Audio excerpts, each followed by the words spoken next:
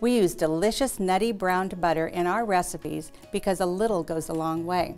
The intense flavor means you don't need to add as much butter. To make it, you need 3 things: butter, a stainless steel skillet, and patience, since butter can go from brown to burnt in seconds. Place butter in the skillet over medium-low heat.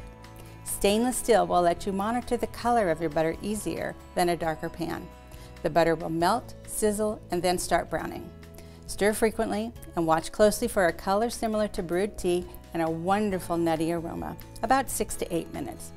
When it's done, use immediately or transfer to another container where it won't continue to cook.